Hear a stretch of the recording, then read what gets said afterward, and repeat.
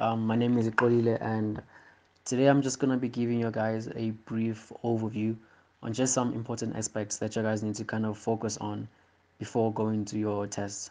Whether it's spot or long questions, but then weren't told rather of whether you guys are writing spot or your long question based papers. So I'm just gonna give you guys a more long question overview, because I feel like if you're really confident in answering your long questions, then sports should naturally come to you. Because I believe that when you study for long questions, you're technically already studying for sports. Because then you need to see what you're studying. So if you're studying for long questions, you're technically already studying for sport. Because then you're gonna be using both your notes, whether it's cleaner net, whether it's your lecture slides, and also your atlas, so to be able to see what you're studying. So cool. The first thing we're going to talk about is your something called your dermatones. Dermatones is usually a concept that's usually overlooked, and they could possibly ask you. It does come up every now and then. So with the okay, just before we start, I just want to clarify that. So I'm not gonna be going into that information. Like I'm not gonna go um into deep information, because then I feel like that really won't be useful, because I can't be out here reading what the textbook says. So what I'm going to be doing is that I'm just going to be giving you guys a brief overview and how you should study something, and what is the best approach, and what is most likely going to be information that's going to be asked. So yeah, I hope this is going to be useful. And yeah, cool. So the first thing we're going to talk about, like I said, is going to be your dermatones. So dermatones actually refers to what? Definition of your dermatones are nerves that actually have cutaneous innervation. So what this actually means is that it's actually nerves that actually then innervate your skin. And these nerves actually originate from the products of your brachial plexus. So brachial plexus actually gives off, of course, you guys should know this already. It gives off your 5 branches, and then within those 5 branches, as they travel through your upper limb, they actually end up having certain branches, which eventually end up innervating parts of your skin. Right. So one of the so with this thing, I'm just gonna mention that you guys should actually not overlook this. It's something that you guys should actually kind of spend like an young 30 minutes or like an hour in, and just invest some time into it. Um, I'm just gonna name like a few examples, because then what I realize about the dermatomes is that they make sense. So the definition or the name of a certain nerve is is completely relative to where it's found. Let's think how anatomy technique is. If you really pay attention, you realize that the names of the names of certain muscles or certain nerves describe where they're gonna be found, right? So I'm just gonna name like a few dermatones, just to prove my point of how the name of the dermatones actually tell you where they actually are. So, for instance, your lower lateral cutaneous nerve of the arm, you know, so it's technically found at the lower lateral cutaneous part of the arm. You do know that your arm is divided now into your arm and your forearm and your hand, right? That's your upper limb. The upper limb is divided into your arm, your forearm, and also your hand, right? So when you look at your forearm, forearm is technically. I mean, when you look at your arm is technically where your biceps are, right? So the definition of this is that it's found on the lower. So you're gonna go like lower part of your arm, the lateral. So you're gonna go more to like the lateral side, and then it's cutaneous, because then all of these things are actually cutaneous innervations. So for instance, this dermatone's name is lower lateral cutaneous of the arm. So it's going to be found at the lower part, at the lateral side of your arm. And then you also have to know the origin of where these dermatomes actually come from. So again, for instance, your lower lateral cutaneous nerve of the arm actually originates from where? From your radial nerve. We're going to be focusing on here is that we're going to be focusing on your brachial plexus and also the lymphatic drainage of the female breast. So what I want to emphasize here specifically is the importance of knowing how to draw your brachial plexus. It is extremely important to know how to draw your brachial plexus. In some point in your second year life, you are going to be asked to draw your brachial plexus. If you guys have not drawn it yet, you definitely still going to draw your brachial plexus. And by draw your brachial plexus, what I mean is that you should be able to mention how the brachial plexus actually starts from your roots, goes to your trunks, goes to divisions, goes to your cords, and then goes to your branches, and then it actually ends with your 5 branches. It's extremely important to also know where your roots actually originate from. The fact that they originate from your C5, C6, C7, C8, and your T1. And you should also be able to mention the fact that your roots are actually found between your anterior and your medial scalene muscles. It's also very important to be able to mention your supraclavicular and also your infraclavicular branches. So what this actually includes is the branches. See those small branches that you might think of ignoring? Those branches are actually very important. Branches like your long thoracic nerve, branches like your long thoracic nerve, branches like your dorsal scapular nerve. Those are branches that you really might opt to ignore, but you should not. You should also be able to know them and be able to include them in your drawing. Um, what's most important about your brachial plexus is, of course, your branches. These branches actually include, you should be able to also name your branches in order. It means, what I mean by that, you should be able to name them from your lateral to your medial side. So for instance, the most lateral is going to be your musculocutaneous nerve. Then from there, it's going to be your axillary nerve. Then from there, it's going to be your radial nerve. Then from there, it's going to be your medial nerve and then your ulnar nerve. So what I usually do is that one of the things you actually should know is the path and the path of each and every one of these branches. So you should be able to, after drawing your brachial plexus, it's very important to implement a system whereby you label, or rather you determine the pathway of every nerve from your brachial plexus. So what I mean by that is that you should be able to be able to identify the pathway of, like, for instance, a musculocutaneous nerve. You should be able to determine that your musculocutaneous nerve travels in this way, is it travels relative to your relative to the other cords, or rather relative to the other branches in this position, and then pierces this muscle, and then after piercing this muscle, it actually then divides into this muscle, sorry, that it divides into this nerve and that other nerve. But we'll get to that later, I think, because then it's part of it's part of a general understanding of anatomy. But yeah, I guess we'll get to that. So I've finished emphasizing the importance of a brachial nerve, I mean your brachial plexus. Then now we come to now come to lymphatic drainage of the female breast. What's actually important to know here is that your your breasts are technically divided. The drainage of your breast is divided now into 3 systems, right? First is going to be your auxiliary lymph nodes, and secondly is going to be your parasternal group lymph nodes, and then thirdly is going to be your intercostal lymph nodes. So 75% of your lymph nodes, 75% of your lymph is drained by your auxiliary lymph nodes. 20% is drained by your parasternal group lymph nodes, and 5% is going to be drained by your intercostal lymph nodes. First, we're going to talk about your auxiliary lymph nodes. So when we come to auxiliary, your auxiliary is simply your armpit. Yeah, your armpit. That's technically what your auxiliary actually is. And when we talk about that, you need to be able to specify and rather be able to label the walls and describe and determine the walls of your auxiliary. What I mean by this, you should be able to determine what your posterior wall, the anterior wall, the lateral wall, and the medial wall. So for instance, the anterior wall of your axilla actually consists of your anterior axillary fold. The lateral wall of your axilla actually includes things like your humerus, right? So it's actually important to be able to identify the walls of each and every part, of each and every wall of your axilla, and then be able to then determine which lymph nodes are actually found there.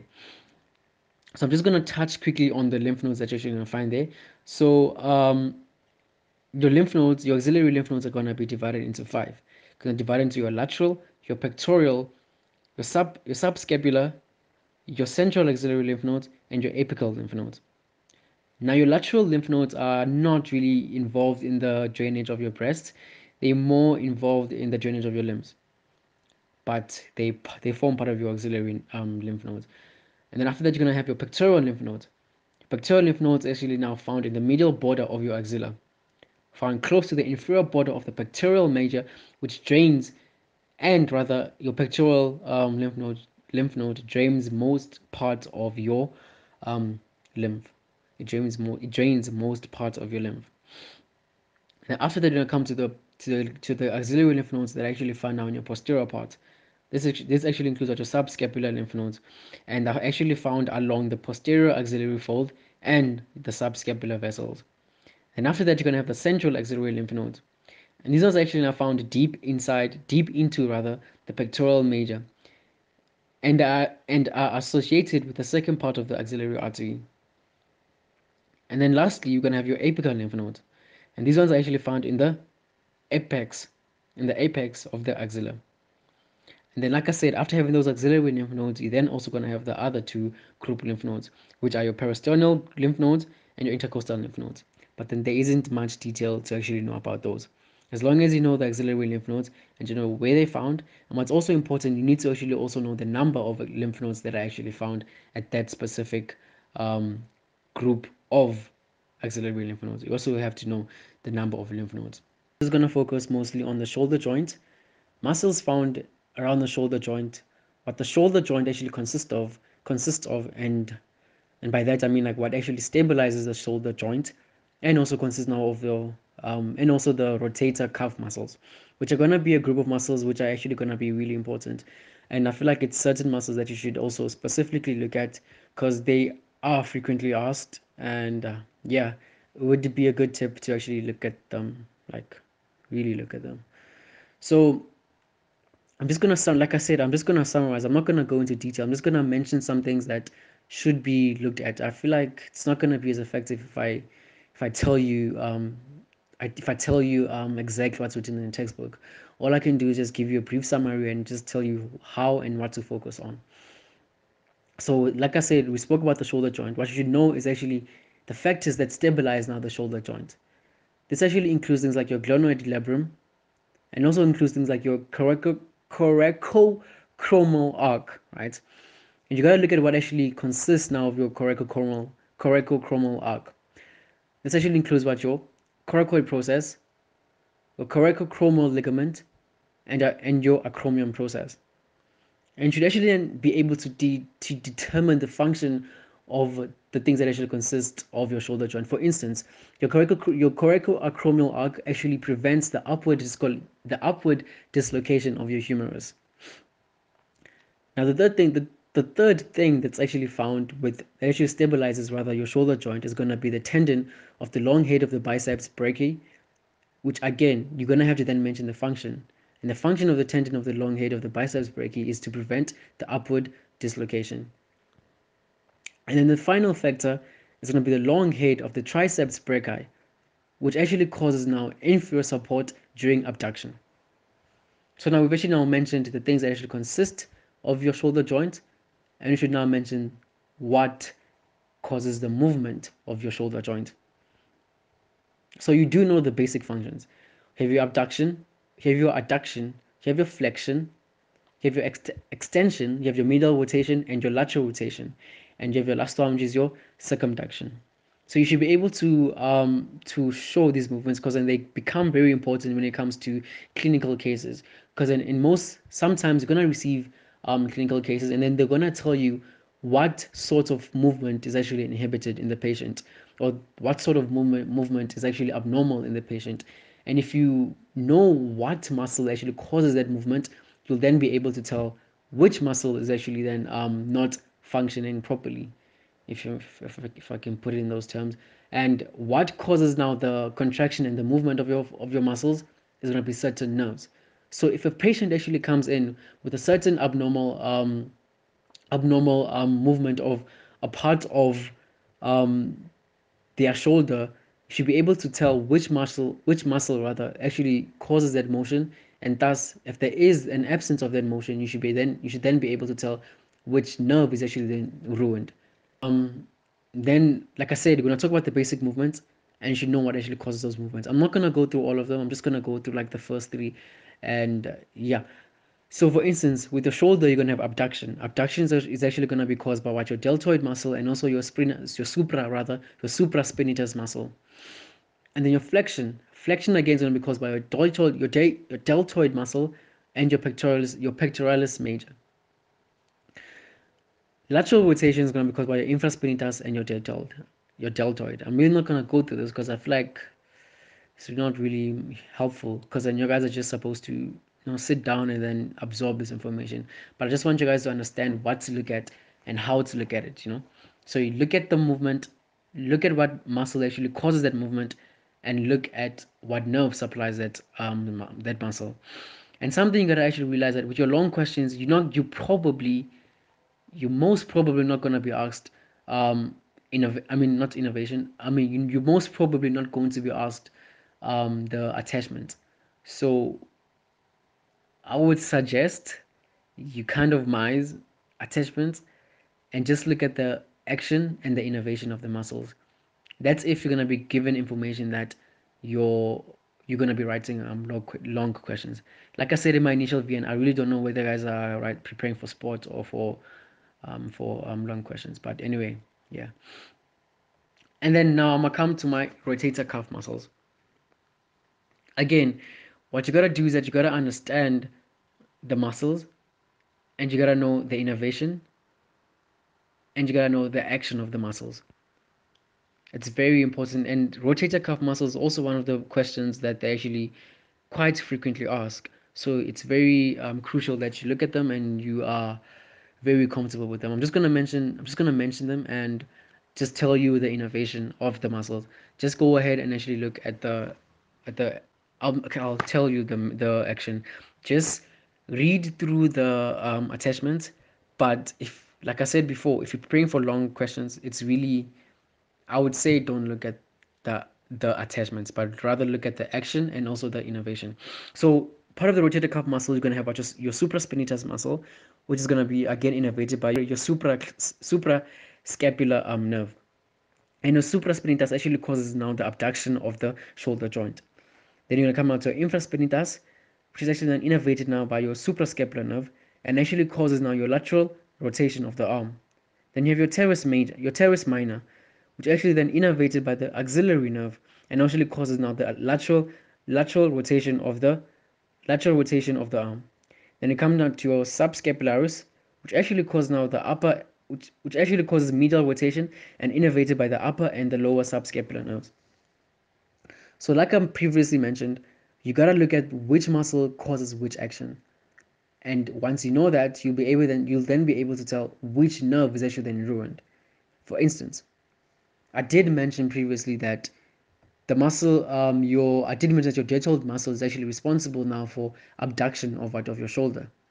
So if the patient actually then struggles with abduction, you then should know that the axillary nerve is actually um, ruined or damaged somewhere and somehow.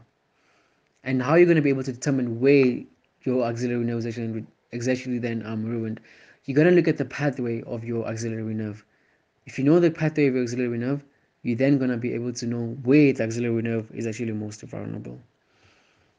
And what we're going to be talking about here is your anastomosis and your boundaries and contents of your triangular and your conjugular spaces. So first thing we're going to talk about is your anastomosis around your scapula.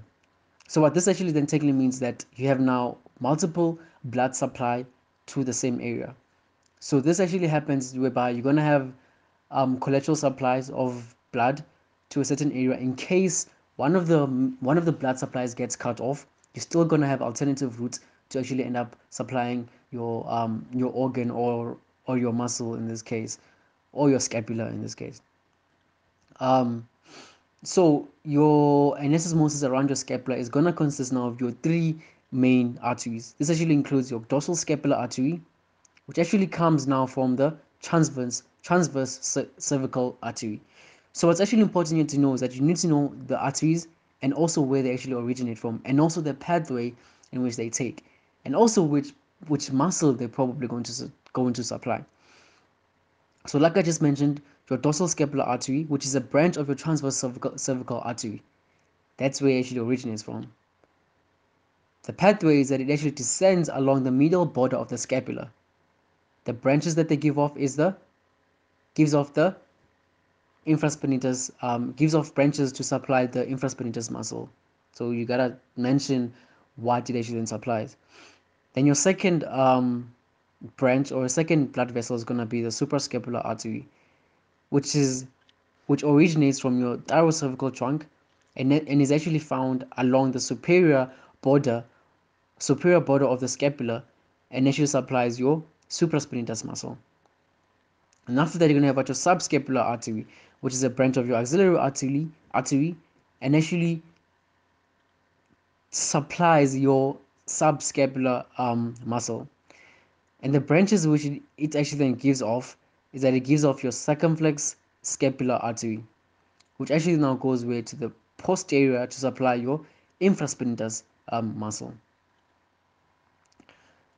So that's your anastomosis, and after having that anastomosis, you're gonna then come to the boundaries and contents of your triangular and your conjugular spaces. So there's three main types of spaces which you're gonna find now relative to your upper limb, and you gotta know all these spaces and you gotta know the boundaries of all these spaces. And remember I mentioned that it's very important to be able to visually see. It's very important to visually see these triangles, so that's actually then easier to actually now label them. So I'm just gonna briefly touch on them, but then you guys should actually go into detail about you're gonna know the boundaries in terms of superior, inferior, lateral, and medially, and you're gonna have to know the content of each and every one of those spaces. So I'm just gonna talk about one. There's three of them in total: your conjugular space, your triangular space, and lastly you're gonna have your triangular interval. It's important to actually know, like I said, the boundaries and the contents of each of them. So I'm just going to go through the most important one, which is your conjugular space. Your conjugular space is going to have now your superior border being your teres minor, the inferior border being your teres major. Laterally, you're going to find your surgical neck of the humerus. Medially, you're going to find the long head of the triceps brachii. And the contents that are going to be found here are also very important, which includes things like your axillary nerve and your posterior circumflex humeral artery. So I'm not going to go over the other two because, yeah, like I just said, you just have to know them. And yeah, and what we're going to quickly discuss here is the importance of a general understanding of the origin, the pathway, and the innervation of each and every one of your upper limb nerves. So what's very important is that you should actually know the innervation of these nerves. So for instance, we spoke earlier on about your deltoid muscle and how your deltoid muscle actually causes now what? Your deltoid muscle actually causes now the abduction of what? Of your shoulder. Your deltoid muscle is actually supplied by what? By your axillary nerve.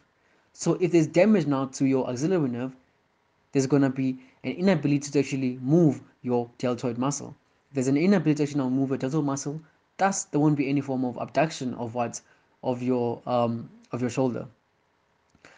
That's just like a general understanding that you guys are supposed to have, because then this is technically how all your clinical cases are actually based. This is the mentality and the understanding in which all your clinical cases are going to be based. So when you talk about the damage of your axillary nerve, you got to look at what? You got to look at where your axillary nerve are actually going to be found. Okay, so we're talking about your axillary nerve. We spoke about how we're now going to talk about the path of your axillary nerve. How your axillary nerve actually travels through the upper limb and where it's most vulnerable. So your axillary nerve originates from your posterior cord of your brachial plexus, from your C5 and your C6. The main thing you need to know about the axillary nerve is that it actually passes through your surgical neck of the humerus. So any damage to the surgical neck of the humerus is going to lead to damage of your axillary nerve. So if you have any form of damage to the surgical neck of your humerus, your axillary nerve is going to be damaged. So thus your innervation of your deltoid muscle is going to be ruined, and which is going to lead to the inability to actually then abduct your shoulder. So this is the same mentality that you're supposed to have of all your nerves. I just want you guys to actually emphasize on the origin, the cause, the innervation, and what damage to those nerves is actually going to result in. And that's, if you understand that concept, you technically have a very good grasp and understanding of how clinical cases of your upper limb work, and you are definitely going to get this in your test, because then they really do always have these type of questions in your test where they actually apply your knowledge in a clinical case. And what we're going to be talking about here is the boundaries and the content contents of your cubital fossa. So this is actually very important because in cubital fossa is also one of the things that are actually frequently asked. So it's very important to know the contents of your cubital fossa and also the boundaries of your cubital fossa. So the contents of your cubital fossa actually includes your radial nerve, biceps tendon, brachial artery, and your median nerve. And all these contents actually are arranged now from your lateral to your medial. And the very easy mnemonic, I don't know how to say the word mnemonic, is a very easy mnemonic to actually remember this by is really need beer to be at my nicest. So this actually gives you now the contents from your lateral to your medial side. Another important thing you have to know is the walls of your cubital fossa, and the walls actually include the floor, which consists of your brachialis, the roof, which is your aponeurosis, and the lateral wall, which is your brachialis, your brachioradialis, and your medial border. Another thing we're actually going to talk about now is your carpal tunnel.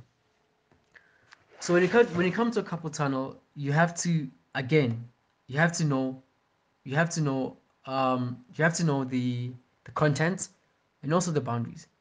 Just like with your cubital fossa, the boundaries here also include the roof, which consists now of, I'm not going to name everything, I'm just going to give you a brief overview, which consists of your flexor reticulum. Medially is going to be your piriform and your floor of your hamate. Laterally is going to be your scaphoid and your trapezium. And posteriorly is going to be your carpal bones. So it's also very important to know the boundaries and be able to draw your carpal tunnel. And the contents of your carpal tunnel includes things like your flexor pollicis longus, your median nerve, and your anterior interosseous artery. Anterior interosseous artery. Of course, among other things, which I'm not going to mention again because I really don't want to be repetitive. It's best if you look at the notes and have a better understanding and full content. I don't want to really be giving out content. It's best if you guys study content by yourself. I'm just gonna, I'm just mentioning important things and how you should actually prepare for them. And then another thing is your ulnar canal. Along with your carpal tunnel, you're gonna have your anal canal, but then your ulnar canal is actually, it's not very frequently asked, but it's again, it's also very important to know it. And what's actually important here is that the ulnar canal actually consists now of literally what the word actually states, your ulnar artery and your ulnar nerve. And again, you're also going to have to know the walls, the roof, floor, median nerve, the medial wall, and your lateral wall. And another important thing we're going to know here is your anatomical snuff box. Your anatomical snuff box is actually very important because that's actually where you're going to find your radial artery. That's mostly where you're going to find your radial artery. And it's actually very important when it comes to getting your pulse. Again, the anatomical snuff box, you're going to have to know the boundaries and you're going to have to know the contents. Contents include your radial artery, like I said, the superficial branch of your radial nerve, and your cephalic vein, and also the beginning of your cephalic vein, which makes perfect sense actually. And the beginning of your cephalic vein. So those are the three contents of your anatomical snuff box: your radial artery, superficial branch of your radial nerve, and the beginning of your cephalic vein. So we now come to the last part, which is technically your hand. And your hand is also very brief because all you have to know here is the muscles, your thenar muscles, your hypothenar muscles, the innervation of your muscles, the action of those muscles. I can guarantee you here you don't actually have to know the attachment. All you gotta do is just simply know the types of muscles, the two groups, and the innervation and the function. What's also important here to know is is a superficial cutaneous innervation of your hand. That includes your radial muscle, sorry, that includes your radial nerve, median nerve, and your ulnar nerve. I just want to say if anyone needs any form of clarification with anything, you guys can contact me via your housecom. So just just hit up your housecom and they'll hit me up and I'll clarify any misunderstanding or I'll answer any form of questions that you guys might actually have. And best of luck with the year. Yeah.